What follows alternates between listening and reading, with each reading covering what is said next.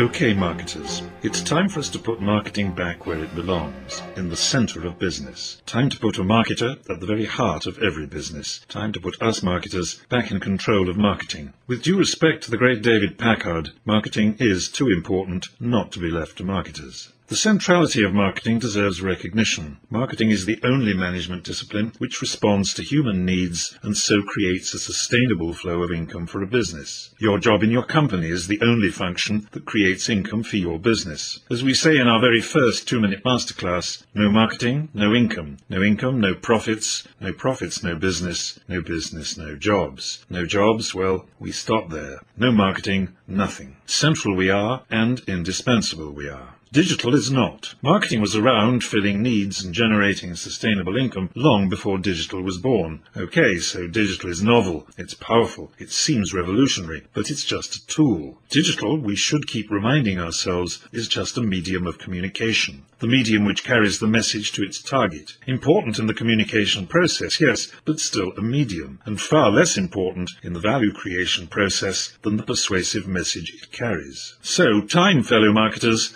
to put the genie back in the bottle. Put digital back in the marketing toolbox where it belongs, a medium to carry our message to a target audience. And time to go back to the very basics of marketing and pose the fundamental questions: what is marketing for, and what can it do for your business and for you? We granddads know the answers, and we share them in 3 playlists here on YouTube: Marketing in Essence, Marketing in Contexts, and Marketing at Work. We think you'll find these microclasses provocative, illuminating, and maybe even life-changing, but there are 55 to choose from, so herewith a summary. Our model for marketing best practice and value creation is seated in Cincinnati, Ohio. Some guys you've already heard of, the Procter & Gamble Company, P&G. I won't waste your time here justifying that choice. If you're interested, we have classes where we dig deep into P&G. But for now, please trust us. They are the best. They invented modern marketing, they invented brand management, they were voted Marketer of the 20th Century by the editorial board of Advertising Age. No one manages brands better, and we would be wise, all of us would be wise, to pull back the covers and to observe what P&G's been doing for nearly 100 years, and how they do it. So what are Procter's secrets? And no one is more secretive than P&G, and when they are disclosed, what does P&G teach us? Effective marketing is all about brands. Marketing is not an end in itself. Marketing should be viewed as a toolkit. In the hands of a trained marketer, the marketing toolkit builds value, and the value resides in a brand. In a capitalist world, that value must flow to the brand's owner as a financial asset which can be measured and distributed when the owner decides to sell the brand, capitalize it, or trade it. If marketing does not build measurable and distributable value for a brand's owner, it fails. So marketing must sell brands, must make a profit, but most importantly, must create and build brand value for the owner or shareholders as a financial asset. In commerce, owner's value flows from an expectation of sustainable profits, derived from predictable sales of the brand, and that expectation comes in turn from the value of the brand perceived by its customers, which manifests itself in the loyalty with which customers reward the brand. So if a brand is to acquire financial value, it must secure customer loyalty. And if we marketers are to market effectively, we must seek loyalty for our brands. Loyalty will not occur spontaneously. It must be engineered by marketers, and at the expense of competitors. The mind of the customer should be seen as a battlefield on which there can only be one victor, the marketer's brand. The marketer must see off the competition in the mind of the customer. To the potentially loyal customer, the brand's value must be seen as greater than that of the competition. Loyalty can only result from repeated experience of the product of which the brand is the face, reinforced by the marketer's advocacy of the brand's merits. What are known as the 2 key tools, the central 2 Ps of the marketing mix: product, including service, and promotion, better described as communication. There are those that believe that having a better product than the competition is enough, that the customer can be coaxed into loyalty to a brand solely by its product or service. Unfortunately, that just is not so. 1 P is not enough. Product alone cannot create loyalty to a brand. Of course, the product must speak for itself. The product must be good, but the product and the brand need an advocate. In a world crowded with competitors, the marketer must speak loud, clear, repeatedly, convincingly, and competitively of brand merits before, during, and after the experience, which we do through marketing communication. Let's go through that again because it really matters. Your product must speak for itself. But it isn't all about product. It is all about loyalty. And loyalty to a brand comes brick by brick, word by word, image by image, drop by drop, through communication, which is our territory as marketers. The difference between product and brand is nicely summed up in the old saying, people buy and use products, but they choose brands. And we persuade them to choose our brand and recommend our brand over and over again.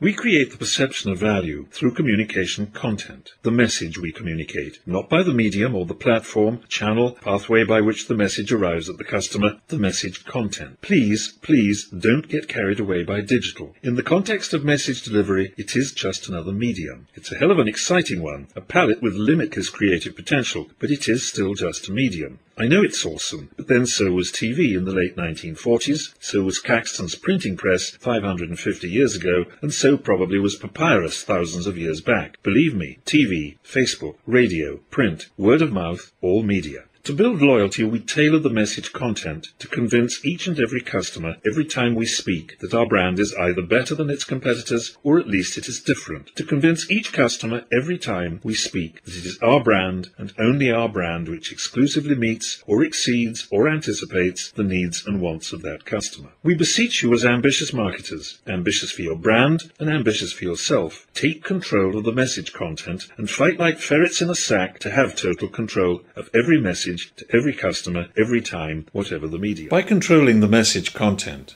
the key tool of the marketing toolkit, you morph from stonemason to architect. You build cathedrals. Stand tall, marketers. But from those of you already in mid-career, I think I hear a groan. What the hell have cathedrals got to do with me, you cry. Whatever else I do not control anything. I manage bits of a brand. I manage projects. I manage the boss. Well, I try to. I manage a few other dudes in the company. I do digital. I network. I teamwork. I committee. I engage. I communicate. I am beyond conscientious and hardworking. I even have fun from time to time. But I don't control message content, and I'm not going to be allowed to, ever. Someone else does that, you say. Somewhere else. Probably in his Tesla, on the golf course, or in his private jet. The CEO controls the brand. Larry and Sergey control the brand, or Jeff, or Mark, or Bill, or Ed. They invented the brand. They built it. And they control it. I don't, and I don't control what everyone says about it. I don't control the message content at all. I don't build cathedrals. You protest. I doubt if I will ever build a hen coop. Wrong. You're going to build a heck of a sight more than a hen coop. You're going to get control of the message content. And you're going to build a high-rise to last. It's tough, but you're going to get there. So how do we put ourselves back in the driving seat? How do we get control of the message content? From our colleagues, from our bosses, our partners, our agencies, from all those with their fingers in the message pie right now. In your battle for control, and yes, it is a battle, and always will be a battle, not for the faint-hearted, your weapon of choice must be a short text. Perhaps on a piece of paper, perhaps on your PC, perhaps on your tablet or smartphone. It doesn't matter as long as the text is right. The purpose of our text is simple: to ensure that every message has the same competitive objective, to convince and persuade customers of our brand's comparative merits every time, on every impact, in every medium. You may describe the text as you wish. It is your text. You may name it. We name it a copy strategy, which is, as we divulge in our classes, what they call it at the Procter & Gamble Company, P&G, who invented it. But it doesn't matter what you call it as long as you create it. Here is an example, and it's very short. A good copy strategy should fit on Twitter and not exceed 280 characters or about 50 words. If it's more than that, it's woolly, and you want clarity, not wool. Wool is for sweaters. It's not for strategies.